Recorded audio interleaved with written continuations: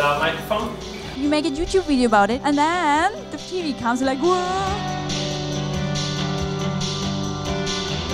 Just a quick intro to what Elance is. We are a global platform for online work. We decided on something that is called equity crowdfunding. I did it by learning by doing, failing and doing it again. So we invited them to an apple cake. And the only quote of me was that Vilhelm, he wanted a burger, he's hungry.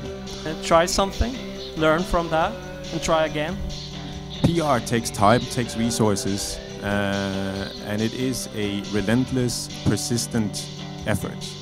Some people talk about PR as a science, as if there is one right way of doing PR and that will work and yield results.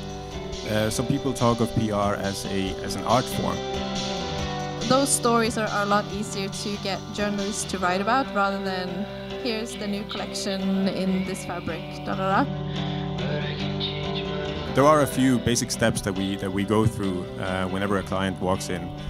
Sitting down with the client, talking about what they want to achieve.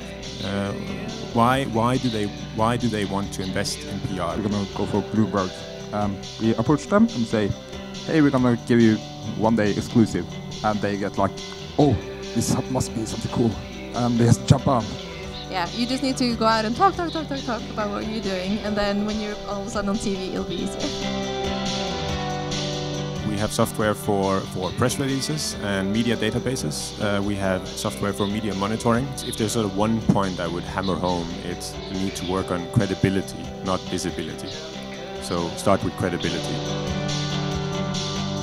Yeah, that's basically how we measure it. How many emails do you get, how many phone calls do you get.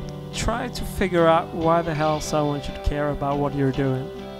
So it's like just get the users to love you. That's my advice.